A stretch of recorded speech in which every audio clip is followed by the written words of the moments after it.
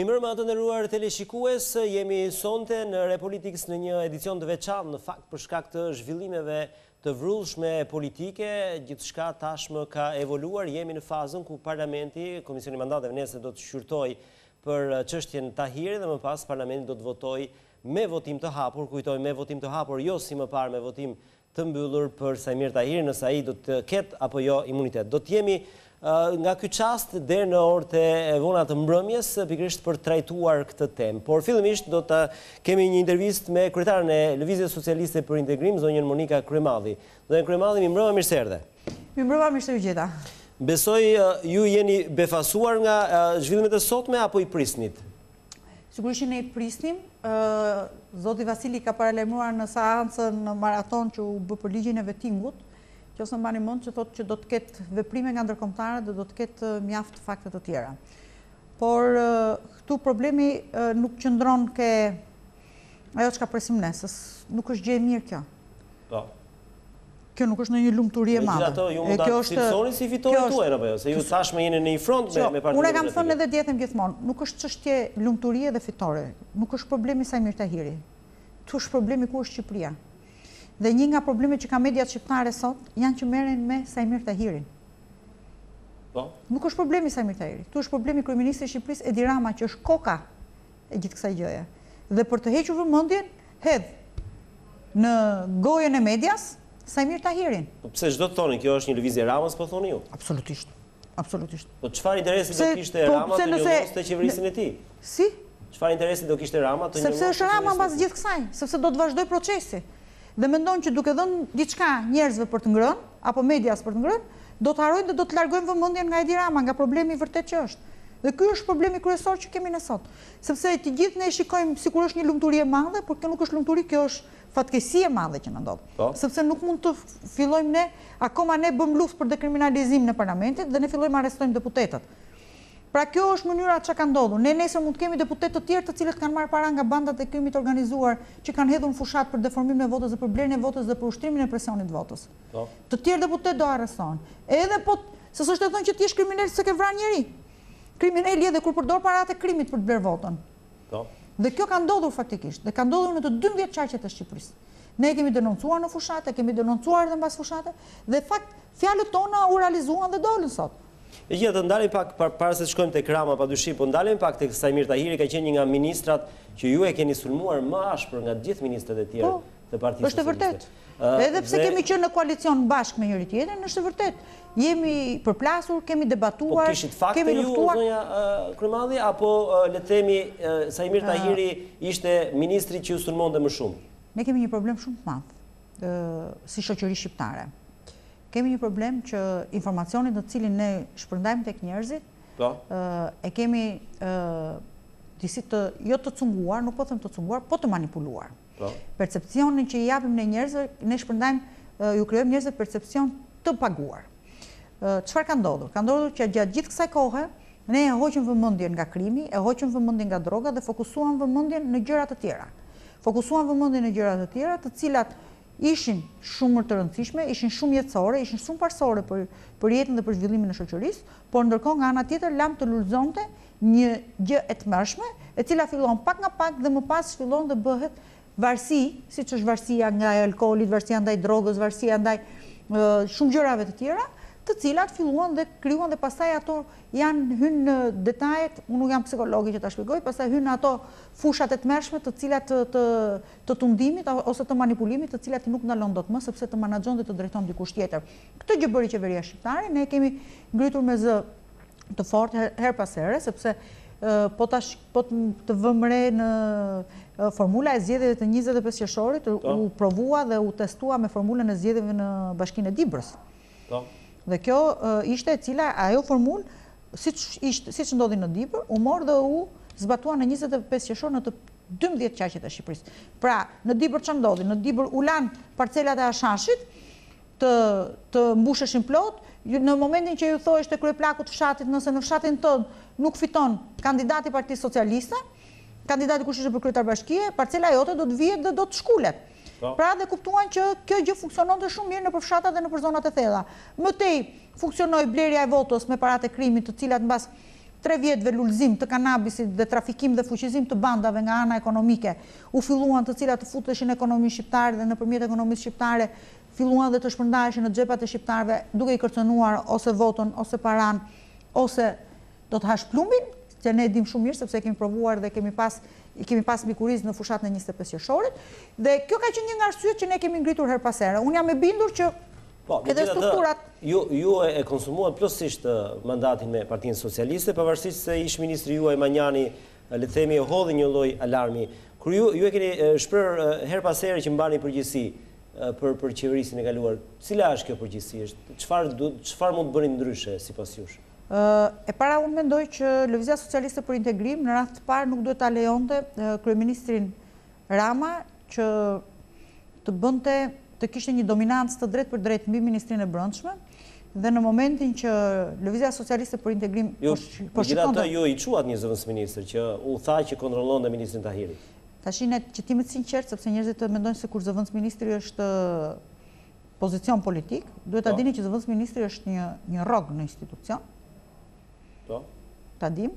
Duhet të kemi parasysh që marrëveshja që pati nënshkruar dikur Ilir Meta me zotin Rama ka pas problemet e veta. Nuk jemi këtu për të folur për të sot, për të duhet flasë zoti Meta, zoti Vasili, ata që e kanë ndjekur dhe kanë bërë marrëveshjen me të. Ka pas problemet cilat kjo është një temë tjetër, është një gjë minimale e inexistente përballë. Ka ndonjë gjë që është vulluar na i thonim. Jo, është inexistente përballë asaj çfarë po ndodh sot në Shqipëri, por di të them këtë që reforma në drejtësi ishte një nga arsyet që kushtozoi bashkëtesën e Partisë Socialiste me Lëvizjen Socialiste për Integrim. E riartikuloj këtë për të disa të herë, sepse ju e dini shumë mirë fushatën sensibilizuese që u bën nga Partia Socialiste apo dhe nga segment të saj, nga analistë, nga media të paguara apo të sponsorizuara me parat nëpërmjet Partisë Socialiste që vinin nga bandat, pra që u morën vesh se si vinin parat tek Partia Socialiste dhe nga Partia Socialiste vinin tek gazetarët, tek analistët, ke mediat, ke të tëra, për të krijuar perceptimin sikur Lëvizja Socialiste për Integrim ishte kundër reformës për drejtësi, kur ndërkohë Lëvizja Socialiste për Integrim, fjalën e saj për reformën në drejtësi e kishte dhënë në Washington dhe në Bruksel dhe nuk i lëvizte pikave të saj. Dhe me ndihmën ose me forcën, mund të themi, apo dhe me këmbguljen e kryetarit të LSI-së asaj kohe, ne miratuam një reformë për drejtësi me 140 vota në parlament. Tjetër gjë pastaj se çfarë është. Por nga ana tjetër, kjo ishte po thoni kjo e kushtozoi. Kjo e kushtozoi. Kjo e kushtozoi, sepse në momentin që ne do të rrezonim, sepse pra ju doni ta rrezonit që në 2016 qeverinë. E keni dëgjuar sa herë ngren të akuza LSI-ja për Partinë Socialiste? Ti dëgjoj se si dilin deputet apo ministrat të Partisë Socialiste dhe thonin ata që duan të kalojnë reformën në drejtësi, se ne tani edhe ne njerëz pa njerëz nuk kemi, se ne vërtet mund të jemi një parti e tretë. Po dhe ne miq kemi, të huaj kemi, ndërkombëtar kemi, shok kemi, por Partia Socialiste bëri një investim të jashtëzakonshëm në komunitetin ndërkombëtar dhe në institucionet ndërkombëtare për të krijuar idenë sikur Lëvizja Socialiste për Integrim ishte kundër reformës në drejtësi. Dhe kjo ka qenë një investim i jashtëzakonshëm. Dhe të gjithë të e bënte në mënyrë të tillë që ne të hiqnim vëmendjen dhe fokusin nga krimi që po instalohej çdo ditë dhe më shumë në polici, nga institucionet të sigurisë kombëtare, të cilat kapeshin çdo ditë dhe më shumë nga krimi organizuar dhe nga kanabizimi çdo ditë dhe më shumë. Unë sot kemi qenë një takim me zotin Koka. Na dha një lajm këtu që nëse do kishte qenë ajo reformë, ju do ta kishte rrezuar qeverinë Rama që në 2016. Patjetër. Sepse zoti ke Lefter Kokën në mbledhjen e qeverisë ku ka thënë është rritur me 20% sipërfaqja e gjelbërt e Shqipërisë në 28.000 km². Zoti kryeministri ka thënë kjo është rritur për shkak të kanabisit. Dhe zoti Rama ka thënë të lutem shumë mos fol se jemi me regjistrim. Sepse mbledhjet e qeverisë ishin me regjistrim. Ky ka qenë debati mes me zotit Koka dhe me zotit Rama. Dhe më pastaj, por për këtë ju mund të pyesni zotin Koka sepse ai mund të shprehë shumë mirë. Më pas zoti Koka ka dalë pastaj në disa emisione të tjera, po ashtu i ndjeri Gjovalin Kateli ka folur për këtë gjë, po e kam përsëritur dhe them gjithmonë zotin Manjani që kërkoi ndërhyrje në ushtrisë të tjera dhe asnjë gjë nuk ka qenë po themi politike. Sepse po shikosh në gjitha akuzat që ngren LSI-ja, nuk ka asnjë akuzë e cila të ketë një parapaskem politike, që të ketë një përfitim politik personal të saj. Akuzat që ka ngritur LSI-ja historikisht edhe të kushtëzuara nga zoti Meta në atë kohë, i cili thonte që duhet jeni të kujdesshëm me atë me qetësi, me dashuri, me atë parullën e vet, mos i sulmoni, mos i provokoni. Dhe faktikisht ku jemi sot ne? Qetësia dhe dashuria e Ilir Metës, çfarë na solli qetësia dhe dashuria e Ilir Metës? Faktikisht. Mirë, megjithatë zonja Kryemadhi. Vetëm se bëri një gjë shumë të mirë, sot ne kemi reformën në drejtësi. Tani është ky problem. Kjo reformë në drejtësi do vazhdoj apo s'do vazhdoj? Megjithatë ju sulmin kryesisht e kishit ndaj Saimir Tahirit, jo ndaj ministrave të tjerë. Pse ndaj tij? Çfarë kishte ai? Unë do të dëshiroja që ju të shikonit. Apo thjesht për çështjen e kanabisit? Që sepse dalin te tema sot, a do arrestohet Saimir Tahiri? Para një herë, për mua, kjo është i gabim shumë i madh që bën mediat shqiptare, sepse këtu nuk është çështja arrestohet apo jo Saimir Tahiri. Jo, është kërkesë e prokurorisë, unë e kam këtu. Besoj e keni lexuar dhe ju. Ajo është proces, unë fakt që pare bashkë ju, sepse kam qenë për takime. Jo, dakor, por janë dy akuza trafikimi narkotikëve dhe korrupsioni pasiv. E para shumë e rëndë. Ju them një gjë? Nuk është problemi Saimir Tahiri. Sot nuk është Saimir Tahiri. Saimir Tahiri mbaroi. Saimir Tahiri ishte një nga pagatorët e Edi Ramës, të cilin e përdori për të pasur si ndërmjetësues midis tij dhe bandave, më pas, në momentin që filloi të cënoheshte imazhi e hoqi nga ministri i Brendshëm, filloi të gënjente mediat, gazetarët, thonte që gjasmë ma ka kërkuar Ilir Meta, por që nuk ka kërkuar Ilir Meta. Ju nuk keni ndikuar në. Absolutisht jo, Edi Rama e di shumë mirë. I kanë thënë nëse ti nuk e heq Saimir Tahirin, raporti i Departamentit të Shtetit do të dalë me këtë fjali ose me këtë gjë. Po të kesh parasysh, ne kemi vetëm përgjimet e viteve 2013-2015. T'ju bëj një pyetje nga Ka akoma përgjime të tjera dhe s'është vetëm Saimir Tahiri, janë dhe shumë të tjerë. Ekziston prej kohësh për Saimir Tahirin apo ka dalë tani pas dosjes italiane? Unë nuk them që nuk është vetëm Saimir Tahiri, them që ka dhe shumë të tjerë të përfshirë në këtë gjë. Kjo është vetëm në 2 vite. Trafik narkotikësh në përdorimin dhe në futjen në ekonomi shqiptare të parave të drogës dhe të krimit. Nivel ministrash, zonja Kryemadhi? Ministrash, oligarkësh, mish kryeministrish, familjarët kryeministrit e të shumë tjerë me radhë. Mund na thoni një emër meqense jeni profesionist e opozitës? Jam as prokurore as gjyqtare, po nga informacionet tona që kemi, deri në momentin që gjërat mund bëhet, ne denoncojmë politikisht fenomenin. Dhe për mua, unë nuk jam as prokurore as gjyqtare, por ama di them vetëm këtë, situata në cilën ne jetojmë sot është një situatë shumë e rrezikshme. Pse është shumë e rrezikshme? Po të dini ka dalë një raport i bërë nga më falja ta shikoj që është publikuar sot, kur në 10 vendet, kush janë 10 vendet që përdoret në përqindje popullsie kokaina më shumë, vendin e parë dini kush e zë? Nuk e di, po do habitesha nëse do ishte Shqipëria. Mund tjetë shumë në Amerikës, se kanë para të madhe. Mos u habit fare. Është një produkt që kërkon shumë lekë. Është Gazeta Telegraph.co United Kingdom, thot, the 20 biggest cocaine consuming countries, 20 vendet që konsumojnë më shumë kokainë, janë vendi parë. Është Shqipëria me 2.5% of the population. Pra 2.5% e popullsisë shqiptare përdorin kokainë. Ne këtu po flasim vetëm për kanabis sativa, nuk kemi kaluar. Kanabisi është i 2013-ës, 2014-ës, ti tani ke vajt në drogat forta këtu, zotri. Nuk flet më për kanabis. Ke kaluar në trafik armësh, ke kaluar në trafik emigrantësh, ke kaluar në trafik që të tjera shumë problematik. Vjen Skocia me 2.34, United States me 2.3, Walesi me 2.25, Spanja me 2.2, Australia me 2.1, Uruguay me 1.8, Kili me 1.73, Holanda me 1.6, Irlanda me 1.5, Kanada me 1.4, Aruba 1.3, Bermuda 1.3, Ghana e kështu me radhë. Përveç neve gjithë që ishin shtetet pasura, po vetëm ne jemi kaq të varfër dhe konsumatorët kokainës. Kush është problemi? Po jo, kush është problemi? Problemi nuk është tu, problemi është se nuk konsumon kokainë mamaja ime, asun. Po. Se ne jemi brezi vjetër, ne quhemi brezi mbaruar. Po kush konsumon kokainë? Konsumon brezi i ri. Dhe kjo është fatkeqësia më e madhe. Një brez i ri që konsumon kokainën sot pafundësisht është brez i plakur, i cili nuk do të prodhojë asgjë nesër, sepse do të hyjnë në këtë rrugë dhe nuk do të dalin më. Sepse nuk janë thjesht përdorus, të cilët e përdorin nga qefi, por janë përdorus të infiltruar në gjithë trafikun e kokainës. Pra, janë argat të cilët për punën që bëjnë shpërblehen me kokainën. Pra, punojnë në trafik, shpërblehen me kokainë. Punojnë në trafik, shpërblehen me kokainë. Punojnë në fusha, është kthyer një clearing në brezin e ri. Një brez i ri i cili në momentin që shkëputet nga ky sistem o do vrasi, o do vjedhi për të pasur para për t'i blerë, sepse sot shqiptarët janë më të varfër se që kanë qenë dhe në 90-ën.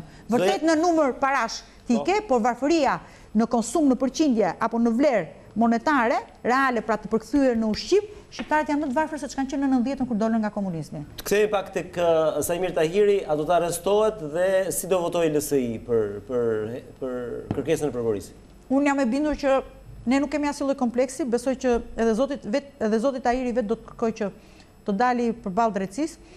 Çdo zvarritje e tij i shton më shumë peshën dhe ngarkesën, jo vetëm emocionale, por edhe të njerëzve që janë qoftë të medjave.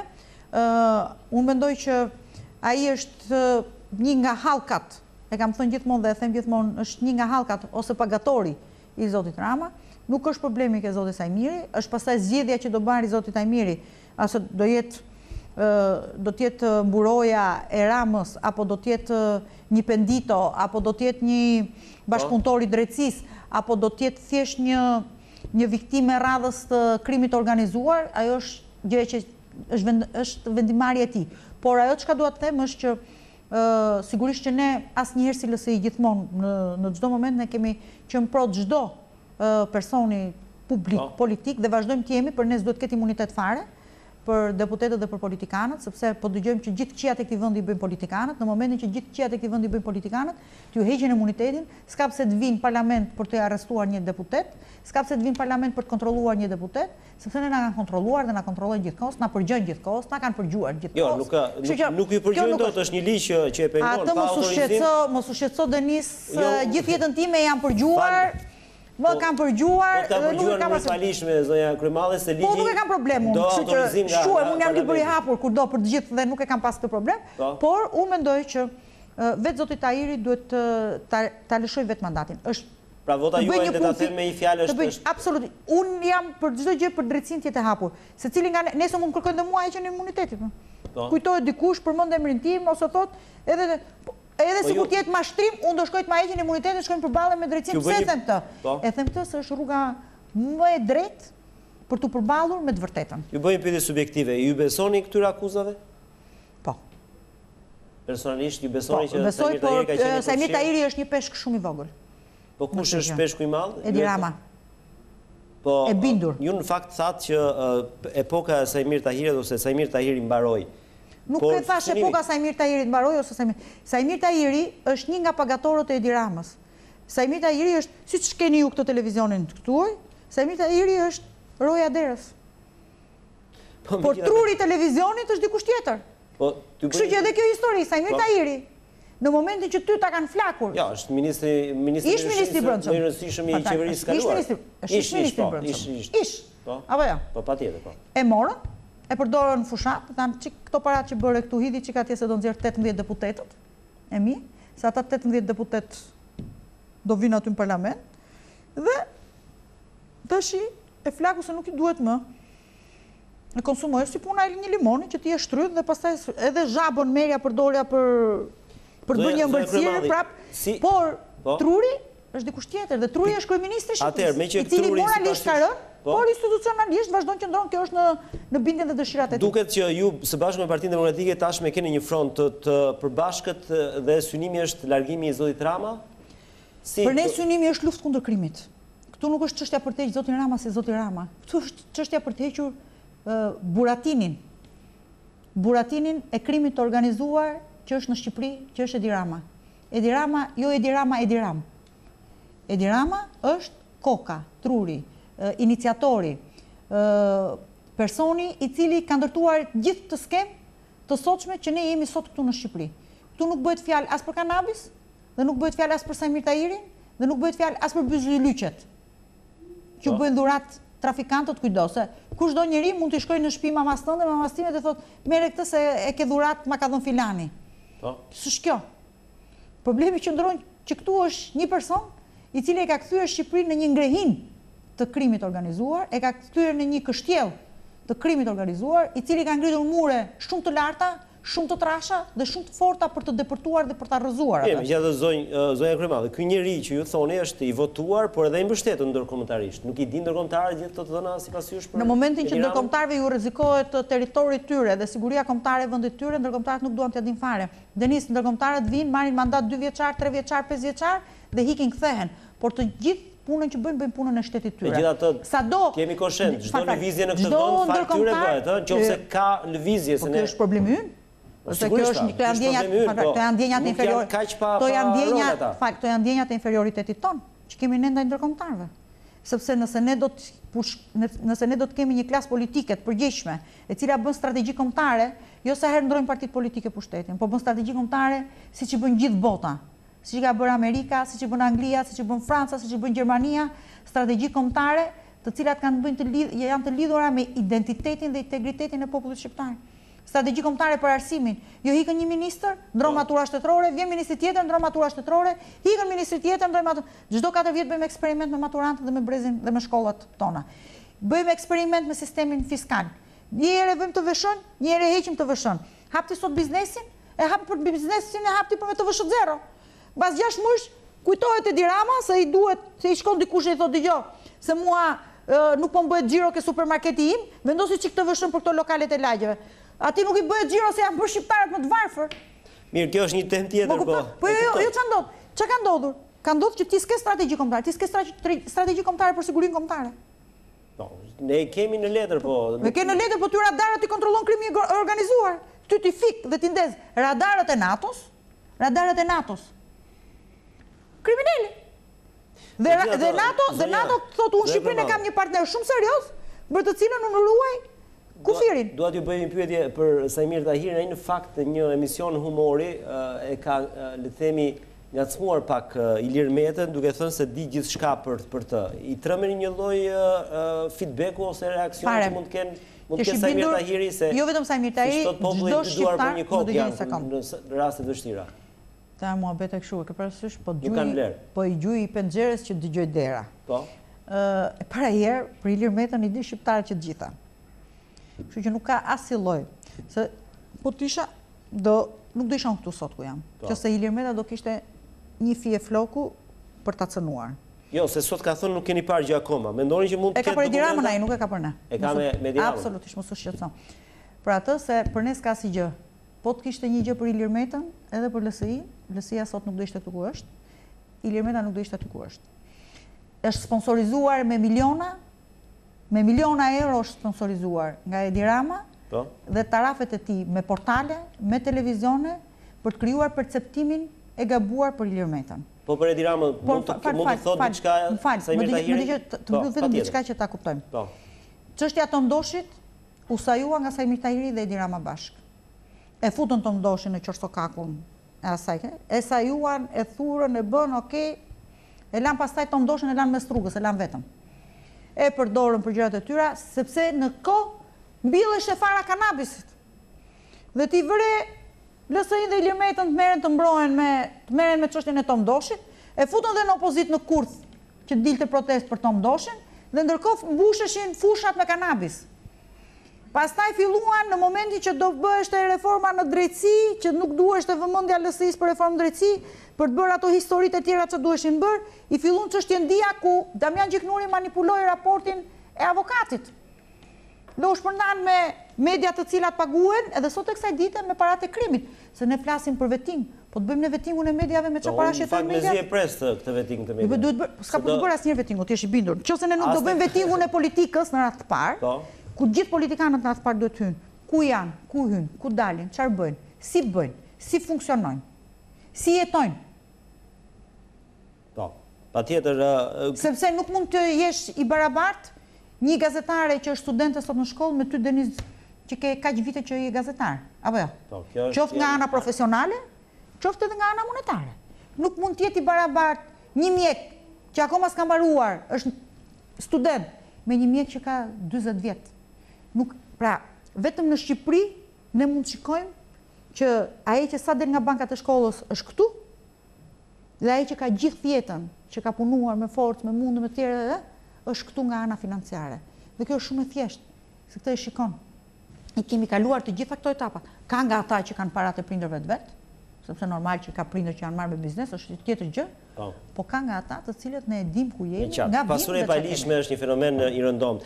Doja t'ju pyesja për qeverinë antimafia që përmend zoti Basha. Shumë gazetarë dhe analistë e kanë interpretuar si një qeveri e përbashkët e tipit parazgjedhor ku përfshirje të 3 partive. Po ne pam që ajo ishte një qeveri që bëri dëm vendit, jo sepse faktën në 4 muaj. Qeveria antimafia, di çfarë thotë qeveria antimafia? Çfarë do thotë qeveria antimafia? Do thotë që hiq mafian, se ti sot në qeveri ke mafian. Po kush është mafia? Faktikisht Edi Rama. Ore t'ju bëj një pyetje. A bëni një analizë të gjërave çfarë po ndodh sot në Shqipëri? Po ju nuk kërkoni vetëm heqjen e Edi Ramës, ju kërkoni përfshirjen edhe Unë kërkoj largimin e krimit organizuar të heqit duart. Se ju mund të kërkoni largimin e Ramës, po Partia Socialiste vazhdoi qeverisin. Krimi organizuar dhe bandat i ke në polici. Po. Në radarat e Ministrisë Mbrojtjes dhe të Ministrisë Brendshme, që janë shumë të rëndësishme dhe që cënojnë sigurinë kombëtare dhe sigurinë e NATO-s, në situata që ndodhet sot bota. Në tatime, në dogana, e dini ju që tatimorët janë kthyer në gjobaxhin për interesat oligarkëve?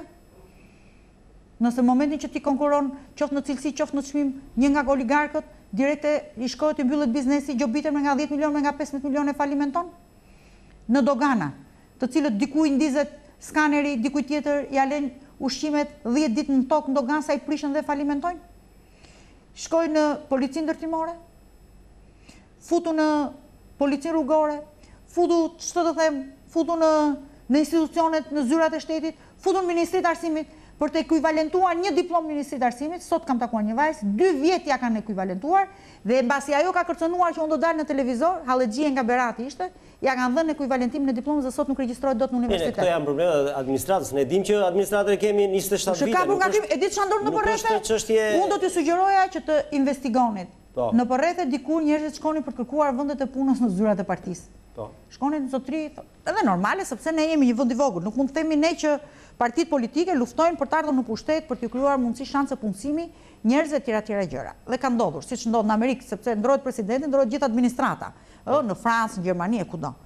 E dini ju që njerëzit sot nuk shkojnë të trokasin më në zyrën e Partisë Socialiste, po me CV në dorë shkojnë në për rezortet e trafikantëve dhe të kriminalëve, të cilët janë të ruajtura me kamera, me automatik, me kallash për dorëzuar CV dhe për të filluar punë.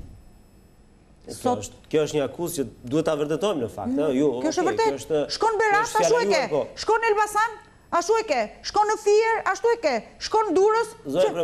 Po ti në Durrës ti pyet biznesmenët. Ore për të fituar një tender në Durrës. Si do ta rrezoni kryeministin Rama? Me çfarë? Me protesta? Ky është një problem tjetër. Se ju keni thënë që ne nuk i bëjmë protestat. Besoj e kam dëgjuar. Protestat i bën populli. Ne partitë politike bëjnë manifestime. Ne sensibilizojmë njerëzit. Sigurisht që dje kemi pas takimin e parë të partive politike, ku u njohëm dhe bashkërenduam me zotin Basha, duke pas parasysh situatën në të cilën gjendet vendi. Sigurisht që ne kemi ndasi politike, qëndrime të ndryshme politike për gjëra të ndryshme, po flasim qoftë për ligje, për probleme, megjithatë kemi filluar të rakordohemi për sa i përket qëndrimeve tona të përbashkëta. E para ky është takimi i parë. Më pas ne do të ngrejmë grupet e punës të cilët do të bëjnë modalitetet dhe agjendat, sepse front kundër krimit nuk do të thotë që të mblidhen partitë politike. Se çfarë janë partitë politike? Partitë politike janë, sikur edhe Partinë Socialiste ta përmbledhim gjithë bashkë, ne jemi 43% e zgjedhësve që morën pjesë në votime. Po janë 56% të tjerëve, të cilët nuk besojnë ke politika, të cilët duhet më ia dhënë shpresën dhe shansin për të besuar, jo ke politika, po të besojnë ke forca tyre, sepse tashmë ne nuk bëhet fjalë më për të hequr Edi Ramën dhe për të cilë një Edi Ramë tjetër. Nuk bëhet çështje jemi. Këtë nuk e kuptoj. Çfarë synoni? Që ti një Edi Ramën dhe bëni qeveri teknike si është, se kuptoj këtë. Në 25 qershor ke votuar? Po, kanë votuar. Shumë mirë. Je nga gazetarët e pakt që ka votuar, me çka kam pyetur. Pjesa më e madhe nuk kanë votuar, kanë gjetë argumentin që jo kam qenë në punë, jo kështu, jo ashtu. Ky front ka për qëllim të të sensibilizojë ty të pari. Po. Sensibilizohesh ti për të kuptuar që për të arritur diçka që ty të takon, mos pashguash para, ose të mos i lutesh një kriminali i cili kërcënon një drejtor, i cili kërcënon një ministër për të zgjidhur një problemin tënd.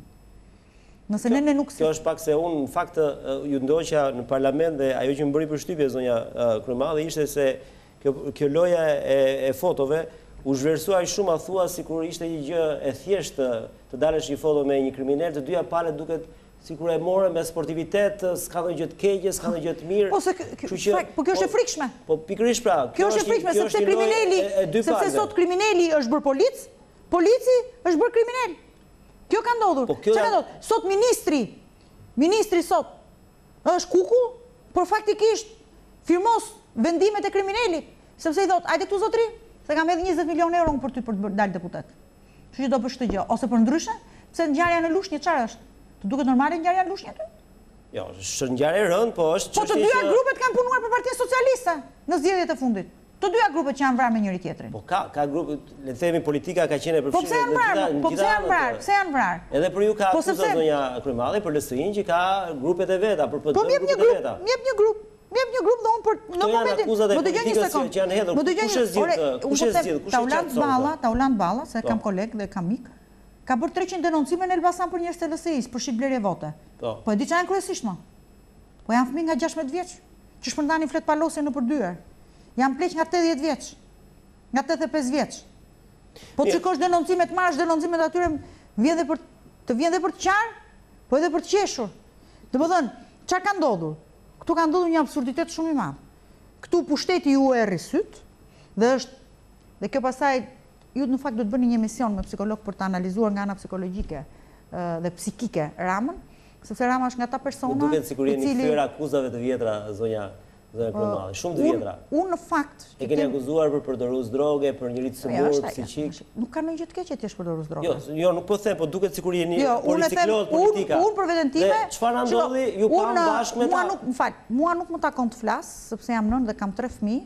Dhe Zoti më ruajt, kur thonë, sepse atë që e thua, ta jep Zoti ta kthen mbrapsht, besoj shumë në Zot, dhe lutem çdo ditë që fëmijët e mi të krijojnë që ta gjejnë fuqinë, energjinë edhe forcën tek puna dhe tek vlerat. Por ka shumë njerëz të cilët e gjejnë ke alkooli, e gjejnë ke duhani, e gjejnë ke drogat, e gjejnë ke hashashi etj. Dhe kjo është zgjedhje personale e të gjithë tyre.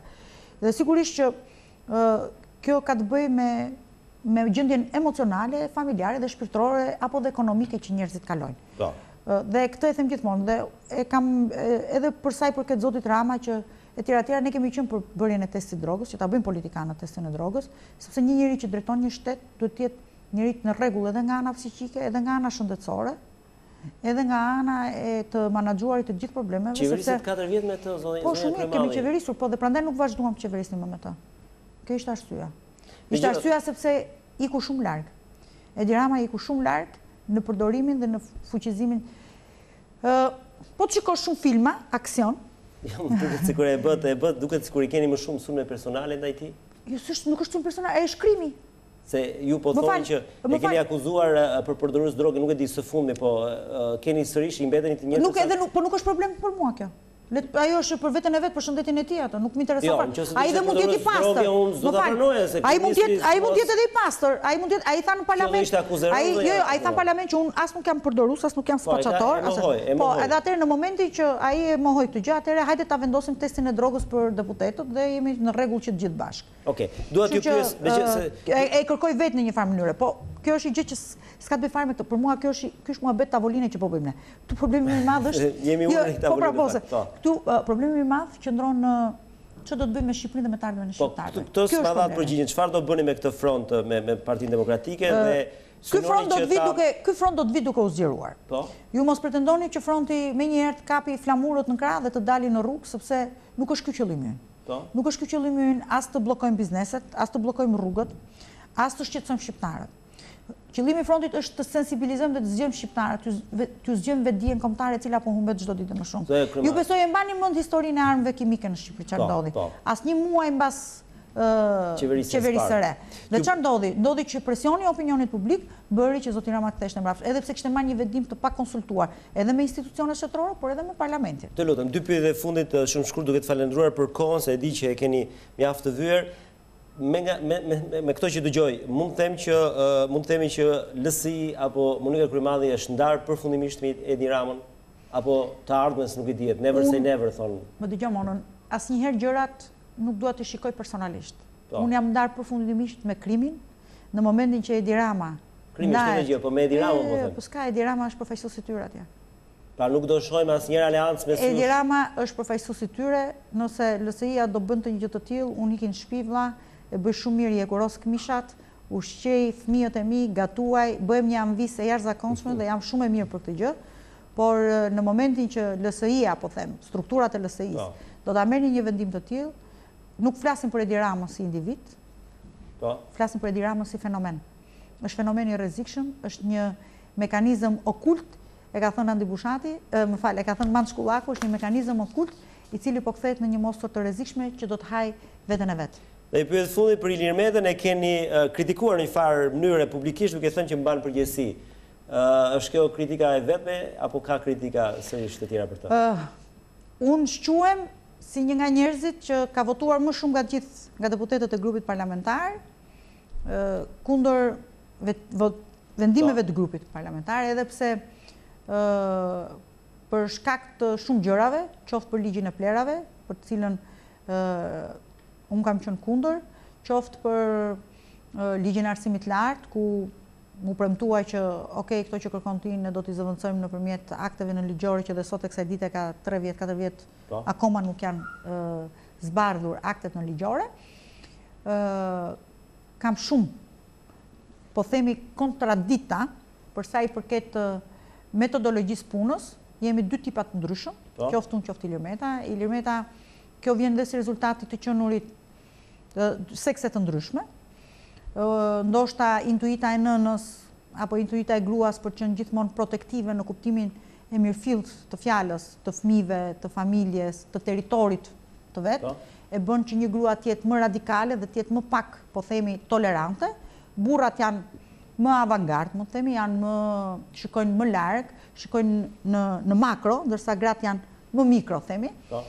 Kemi pas goxha debate për sa i përket politikës. Për situatën e fundit keni debatuar? Faktikisht për situatën e fundit, që t'jemi të sinqert. Çështjen e drogës, se kjo është. Që t'jemi të sinqert. Dia i ka qenë në një lokal, kur unë kam qenë në emisionin në Top Story, me disa miq tanë përbashkët, socialistë dhe demokratë.